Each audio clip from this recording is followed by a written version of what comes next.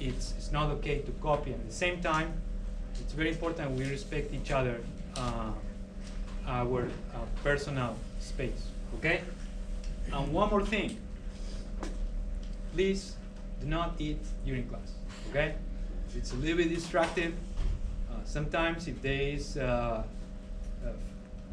food smell, you know, I know what you're eating. I might see, you know, somebody is like that with a sandwich, and that's kind of distracting, and that may throw me off a little bit during the lecture. So if you're very hungry, please eat outside and come back to the classroom. All right?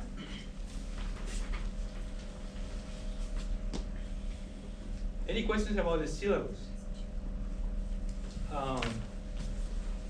Remember that everything is here in Canvas. You can check it, and this is going to be the most updated version that you're going to see.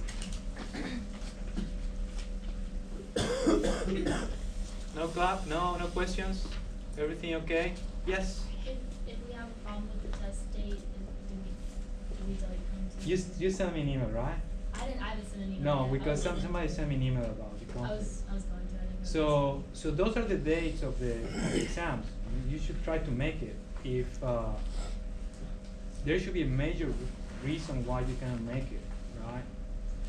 And please let me know in advance about that. About the time, the time is still something I'm gonna try to change if possible, and for some extraordinary situations also I might make some extra accommodations.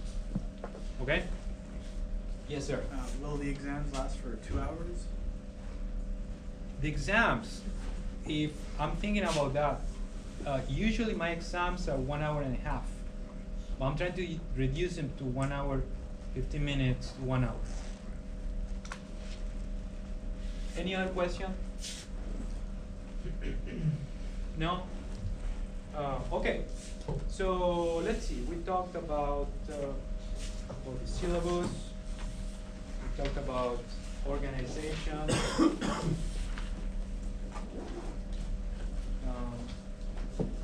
this over here. You guys had a good break? Yeah? Mm-hmm. Anyone has something funny to share? Some exotic place that you went to? No? Stayed in San Antonio. That's a What? I stayed in San Antonio. You stayed in San Antonio?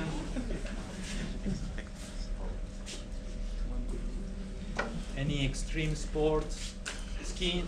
Did someone go skiing? Yeah? Nice. Where did you go? In Mexico. New Mexico. Okay. In the New Mexico. Is that close to Colorado? Yeah. Okay. I went to Taos Okay. last winter. It was pretty good. Did you ski or snow? I ski.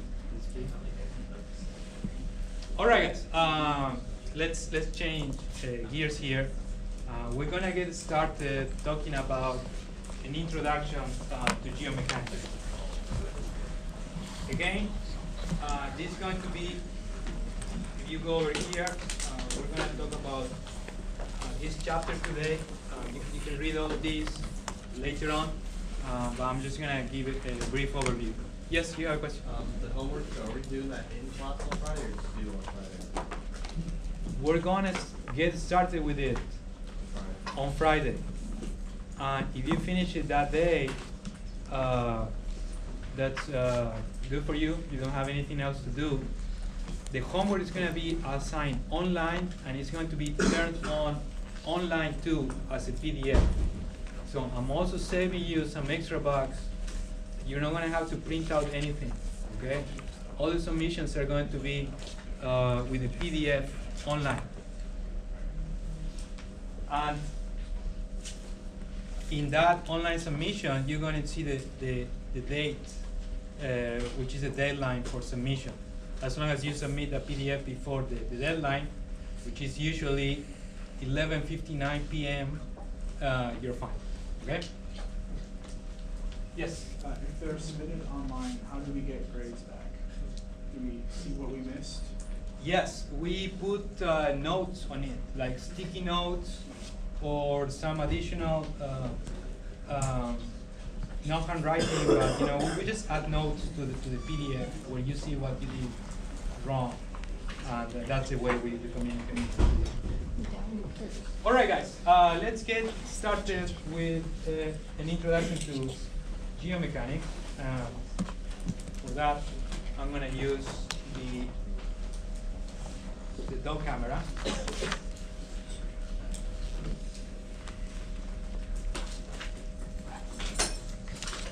This projector is not great, so if you cannot see very well what I'm writing, please let me know, okay? I may have to change my pencil or my pen, but let me know. I think it might be okay, but if it's not, just let me know. So today, we're going to talk about an introduction to geomechanics. And today, what is today? 23.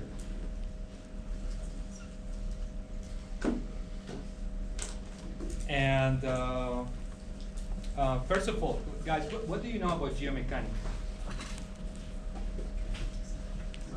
Anyone can give me an example about applications of geomechanics? For example, I say hydraulic fracturing, right? What else comes to your mind?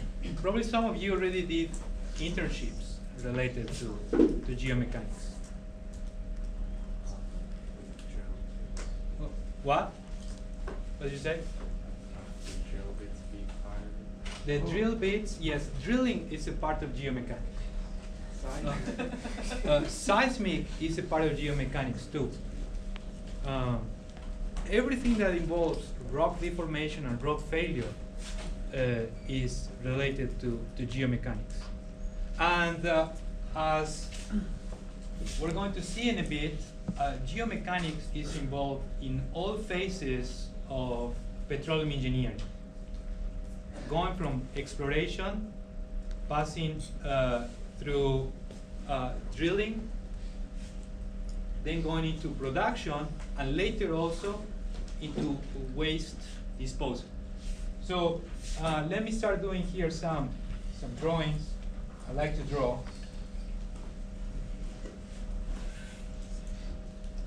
We're going to go out to the sea where we're going to have a vessel over here. Yes? Can you turn off autofocus because it starts focusing on your hand and then on the paper? Let's try that.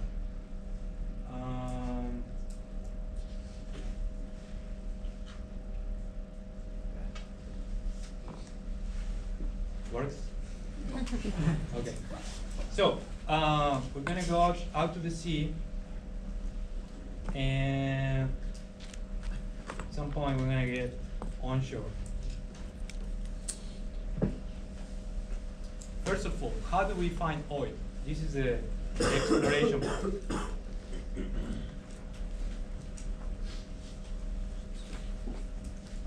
How do you look for oil? How do you know that the oil might be laying in some place? Something funny going on there. Can you guys know?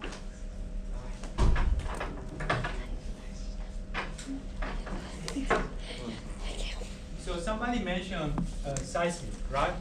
So seismic can be very useful for mapping structures in the subsurface. But seismic is relatively recent, right? How did people do 100 years ago in order to find oil?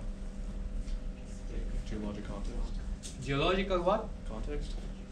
Context, right? So you try to look on surface of what is on surface to try to see more or less what might be in the subsurface.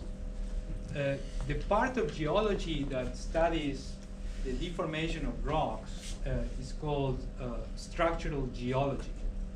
So in structural geology, by looking at features in the surface, like for example, let me draw here. Are you guys familiar with salt diaphragms? Anyone? Like intrusions of salt. Yeah, it's a salt dome, right? It's salt that was deposited a long time ago, but because its weight is lower than the weight of the rock, it goes up like a fluid during a long time. And as it goes through those layers that were deposited later on, it pierces through those layers. And if you have a hydrocarbon source, a source rock, let's say somewhere over here, that releases hydrocarbons, those may migrate up, and if you have a shale, you may have a hydrocarbon accumulation.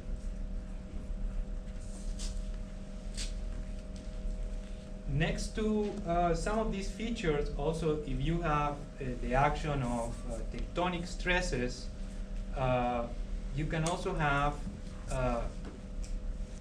folding and faulting. So folding is when sedimentary layers, they bend without breaking in a clear discontinuity, and faulting is a case where you have a clear discontinuity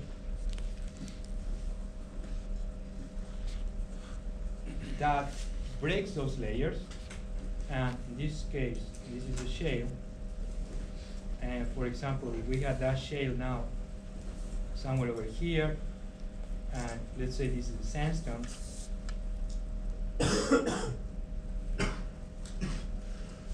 you may have another accumulation of oil over there. So structural geology is the first thing that is going to come into the picture when we talk about geomechanics. Geomechanics recently, with the advance of high computing power, has been able to model better and better geological structures that actually are quite difficult to model. And it's just recently that we have become able to do such computations. So here at the top, I'm going to put structural geology. You need structural geology in order to know what you have in the subsurface, what you are going to expect in the subsurface. And also you need to know structural geology in order to know the initial conditions of a process. So if you were, for example, to come over here and put a wellbore, you want to know what are the initial conditions of that place. And in order to know that, the better you know those initial conditions, the best or the better off are you going to be in the future to do any change. How do you know what your changes are going to produce if you don't know what the initial conditions are? That's why structural geology is very important. And structural geology is going to tell us about faults, like anticlines, and some other things that we're going to see later on. What else you do in exploration? You do, as we said, for example, seismic surveys. What is a seismic survey? Can somebody tell me what we do in a seismic survey? So I'll tell you how we link that to geomechanics. You raise your hand? No? You know what a seismic survey does? Doesn't it tell you about rock? But how? What is the underlying physics behind that? You know? Well, if you're looking for the different densities that are under the surface with the seismic surveys, they usually do like maybe set off a small explosion and then see what happens. And what is that small explosion? What does it do? What kind of wave? An acoustic wave, right? And what is an acoustic wave? it's a pressure wave. As we're going to see later on, for example, here if you have your seismic array, and say here you send, you make an explosion, you send a wave, and here you have your receivers. These are going to go into the subsurface and are going to hit the rocks. Changes in the properties of the rock are going to make some of these waves to bounce back, and that's how you're going to register those with the geophones. But basically, these waves are compressive waves. These are the result of applying to the rock. If the wave is going into this direction, it's going to apply to the rock a deformation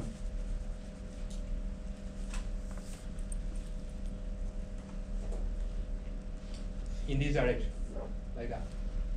And that depends on the stiffness of the rock, how stiff the rock is.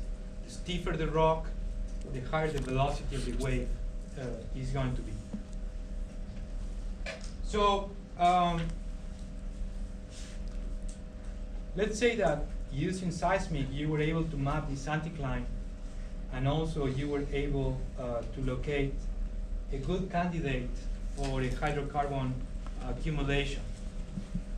All the geophysics is telling you there is oil over there. What do you do after?